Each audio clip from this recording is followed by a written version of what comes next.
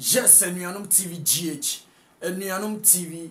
GH, home of local stories. Nyanko Ponshirao. Na onyo kese. Any your first time I should page you are. Ahana ya santi Kotoko Imc. Any day ebro di. Nese fata sorti flada clubs na so enso de brew. Emma unya biti anasa hwentunya subscribe to the page. Mesro se subscription button no. Found sabos na subscribe my. O subscribe ye free yente. Sebe videos to ma unsu benya biahwe. Page no so Enuanum TV GH Enuanum TV GH purely asante Kotoko Imc enieti ebrodi nese fata sorti frada clubs na so yenso no ye de brew ema wunya biti enti share like ne comment na bibibia enye kama ewo honom opeso join ne WhatsApp platform na number na go screen as no fa na WhatsApp ye ne mfa nka Enuanum TV GH WhatsApp platform no se be ya videos to ma onzo betimi akwa diagnose digest intersect achele wadwen ewo aye platform no so ntifa number no na WhatsApp me ebia what news bi opese utia ye na so a data number na WhatsApp me frame ni edin komo na so aye follow up stories ebe ma santi Kotoko boboku no afa ne ntoma pefra so atiaze stories be ha club no did destructive ebe ba aye club no mu di anase distraction ebeba club no mu de yenye so atiaze nemum sebema club no ebe kɔ nanim enunko a ene ye wa hanom entifa number na WhatsApp ye da bibibia enye kama ewo honom midin the Steven Tonaldo apia nyankopon enhyira so atiase se wagi page no atomra ena meden sam na bro from crop ye Kumasi asante Kotoko asoe na sensem na ni ye eni ya yenyan say no 30th of August and then 4th of August 30th of August no na a Friday until last week Friday no national circles actually letter the command na pinkrewa a 3 pages letter no a 3 pages na onya daje kan letter na and some one letter no a reply and as a response to nano the meeting a course between the nationals and an IMC no any the regional circles no a response on the meeting as no e beto just say nana pinkre work as a regionals any almost form 5 member a committee na national emfa 2 mera regional emfa 2 mera na 1 from a mensia and so ababeka ho na 5 no ma babere said national circles election e betoja ehona NCC regional circles no Alex Menumu eyi enipa mienu no regional anasa national reps a ebaye no omo anyina nkrani mo anteten krani ka said omo kwa ko ho omo chairman Christopher Damenya ansa na omo ahwese nipa omo do ombeba no enti omo koy up to date nipa na ama na say omo tworo letter on Friday no 30th of August ekoma na pinkrewa ne IMC no every play omo ka chom ze debi and sama na ekan decisions anana etake ye ewo eye meeting na se no sebi nana ede NCC embra na ni mu twitwiri fom baby asem na ekika kɔ no ene da bia on se ana because obi tworo letter de komo obi anase obi make statement bia the tone of a year statement no anase okenkai enipa ni nsemfua na watworo gu na clearly emawuhu enipa no ni stature so atiase se ni bofu anase ni bufu ye but letter na yensa kabi na ya kai no ya hwe ya afia sante Kotoko boboku no bebre team ni bebre me de akwa kugu coach ni players so oh yeah say ya hwe ya team no ebebre em ye the problem no akwa akosoa the technical team no any playing body no but woman was some way on my side no more united front unifier no more pushy club no edekono ejad them they say IMC national circles regional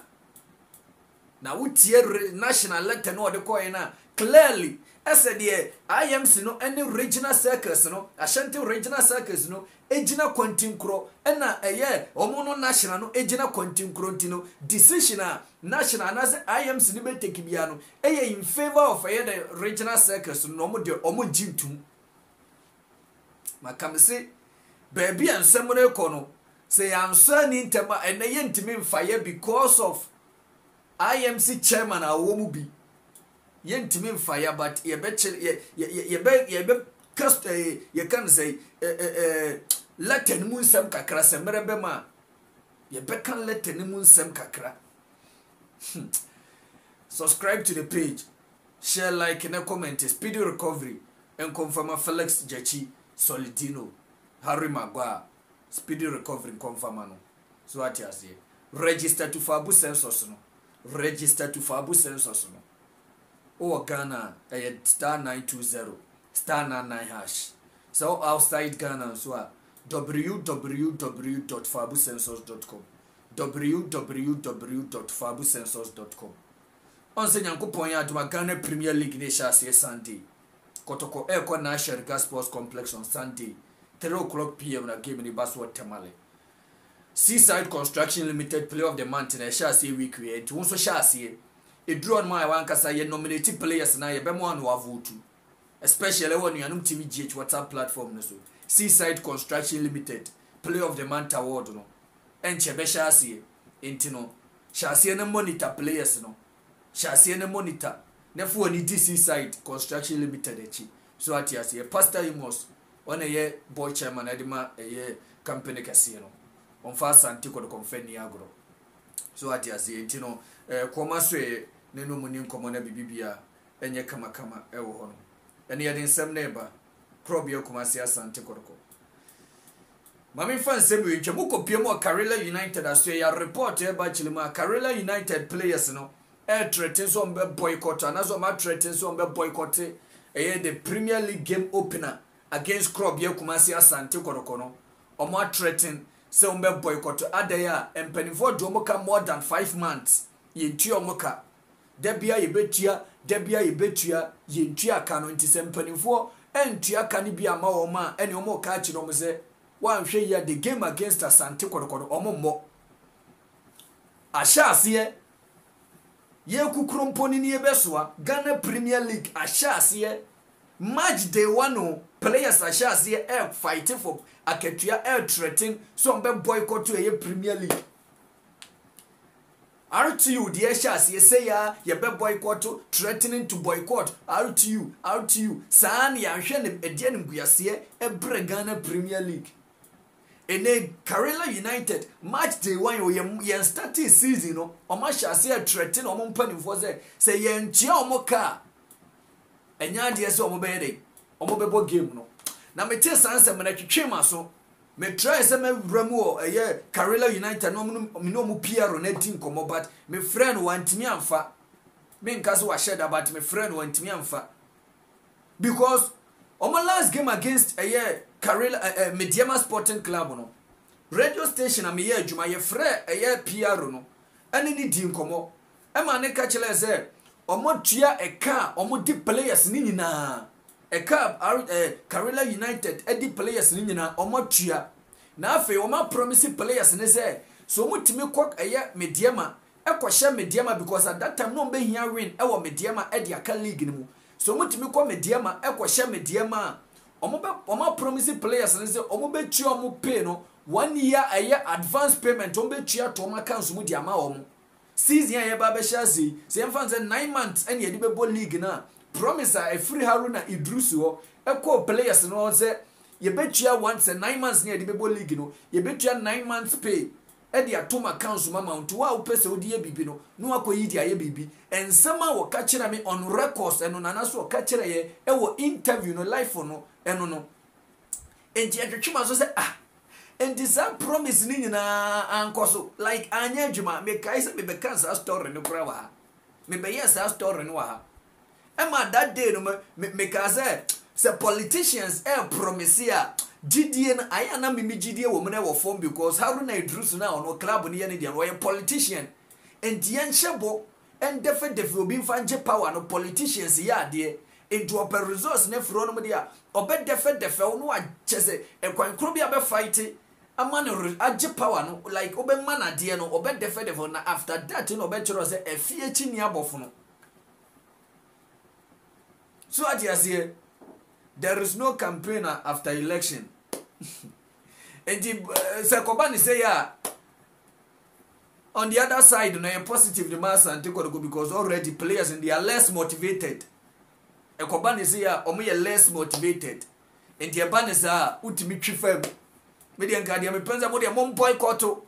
boycott as till I am not talking as a journalist say because I am talking as asante ko fanatic asante ko sympathizer me say menya na ngoma boycott na get 3 points no ye dia ma asante ko because e ho no e bookies just they have been a bookie side to asante ko for ye wa Kotoko ye ko wa ye timi hye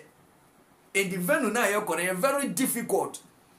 and this woman kaza ni so nyo bi na kumantwi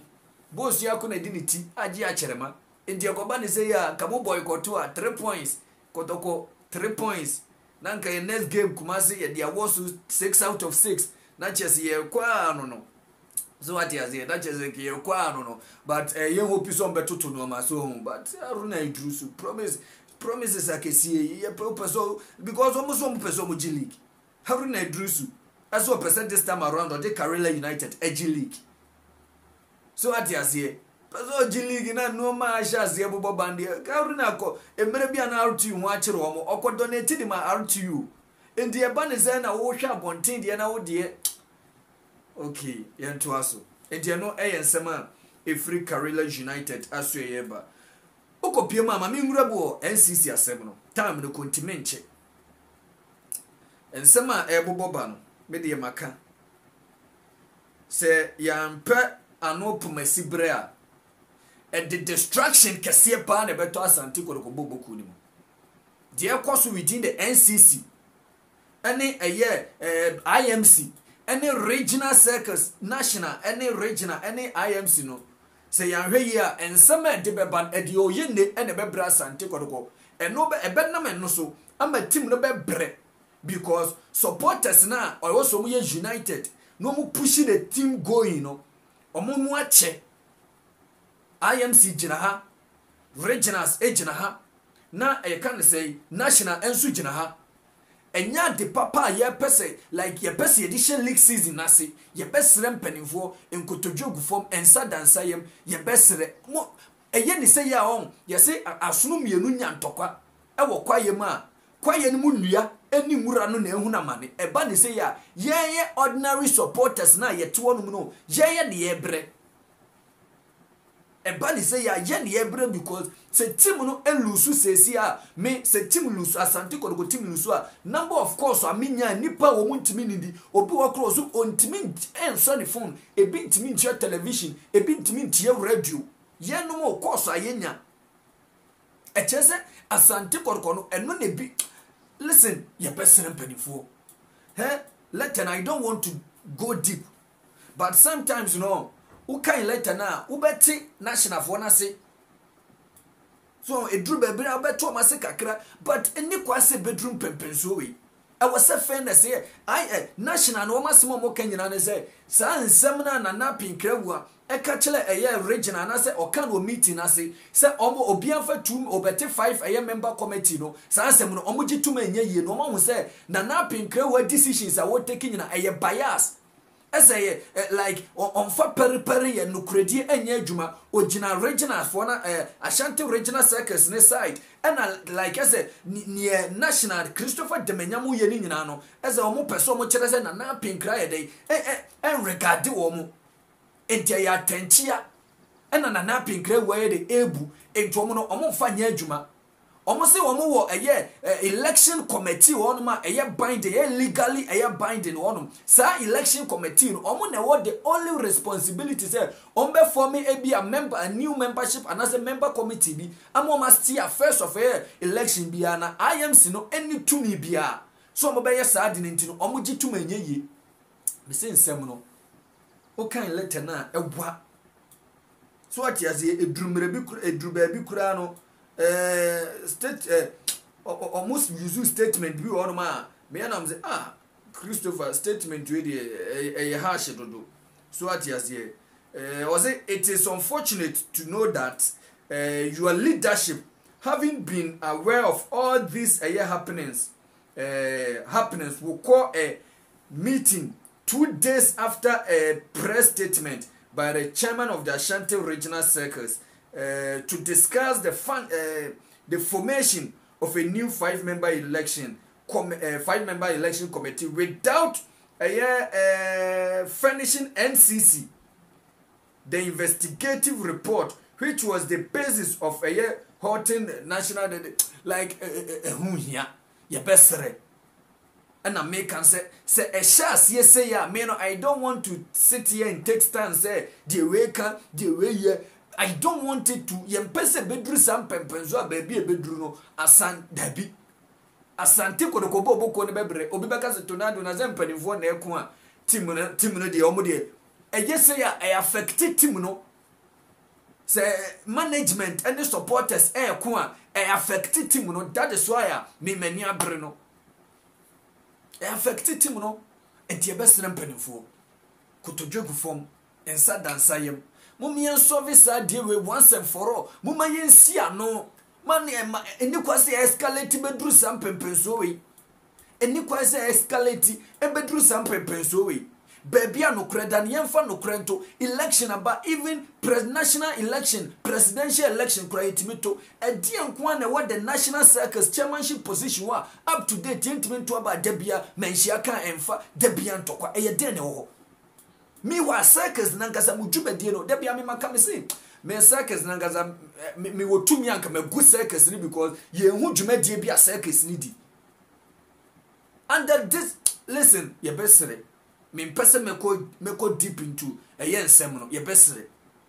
ye wura Christopher Damenya, Alex Menu, Nana Pinkrewa, IMC chairman ye besere montenasi na mon find solutions to some whereby yes sir it doesn't speak well of Asante Kotoko emboa Asante Kotoko new season na ye bekum no so atiaze emwa so to the extent that Christopher Damenya say the Nana Pinkrewa a bias or favoritism no oye ne mrano ho no dada ni kwase Nana Pinkra edini pe listen eni kwase bedroom pempenso we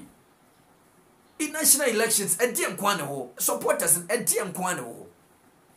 emra ho no ma ye de bo election no anase ye de circles no why don't we resort to the emra no